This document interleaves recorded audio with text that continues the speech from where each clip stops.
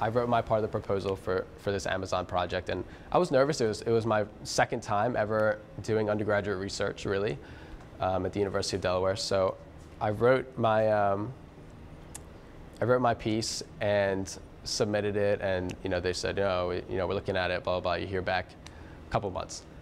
I remember I was sitting down and got a spot of Wi-Fi, came up on my screen, and it said, email from Undergraduate Research Office, University of Delaware. I was like, this is it. This is the moment, you know what I mean? Like, I've been waiting for it. And it came up, and it was an email from the director, actually. And email was very generic. Thank you for your submission of this proposal for the summer scholars, blah, blah, blah. We really enjoyed reading your application. And so I was getting nervous. That's what rejection emails sound like, because I get a lot of those as well. But when I got down there, it said, you have been awarded the grants to travel with the ancestral lands of the SEA research team to the Peruvian Amazon, and I went ballistic. I was like, I threw my phone. I was like, yes, this is it.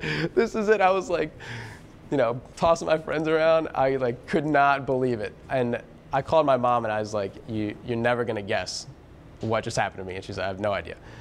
And I was like, they're sending me to the Amazon. I did that when I was 19 years old. I was the one that got to live his dream job. Could I have done this anywhere else? No way, I could never.